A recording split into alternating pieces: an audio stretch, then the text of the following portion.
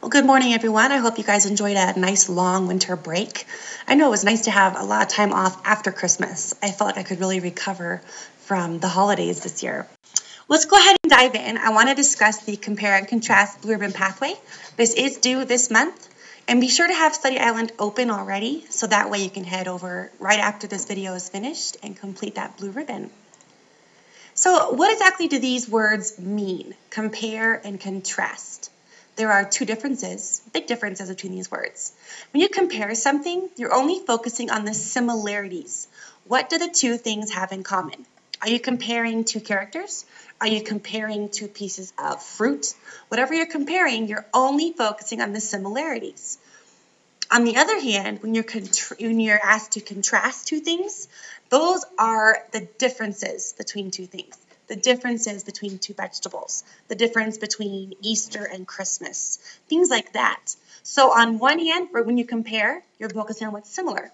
On the other hand, when you contrast things, you're focusing on what's different. So be sure to remember the definition of those words, and that's really going to help you pass this blue ribbon pathway. Let's go ahead and try it out.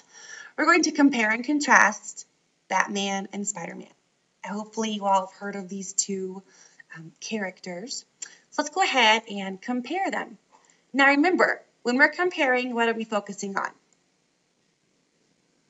We're focusing on the similarities. So the first one is pretty obvious. They are both superheroes.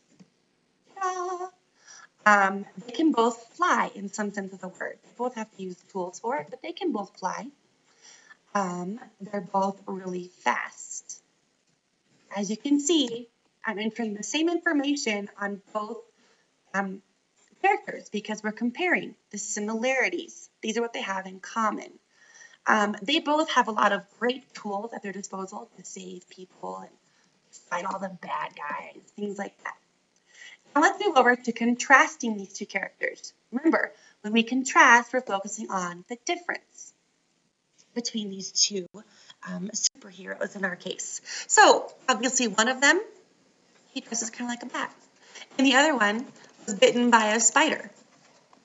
So one of them, made himself kind of, if that makes sense. Like he made his own tools after the bats in the bat cave and everything.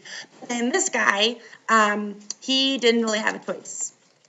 He was bitten by this radioactive spider and therefore is now a superhero. So there's a big difference between them.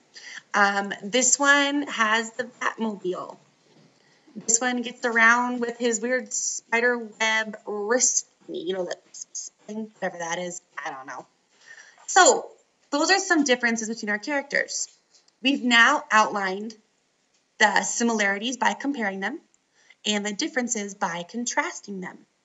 Remember, keep these words in mind. Compare, similar. Contrast, different. And you can make a list even. You can outline your answers, especially if you ever have to write an essay or answer a question where you compare or contrast two things. Do this first and outline it, and that way you have in your head already, here's the similarities and here's the differences. So you're welcome to go ahead and head over to Study Island and complete this blue ribbon pathway now. Be sure all your blue ribbons are showing up complete. You have September, October, November, and then November, December, and then the January set. So you have quite a few sets of blue ribbons to complete. Make sure they're all showing checked off. And if you have some low scores, say for instance, I'm sorry, my dogs are fighting in the background. Say for instance, you take this blue ribbon, you get a 20% the first time, but then the second time around, you score the 70% to pass it. Write your English teacher and say, hey, I scored a really low score the first time. Can you delete that for me? And that way, we only leave your high score, and it shows that you passed. So good luck on this. Thanks for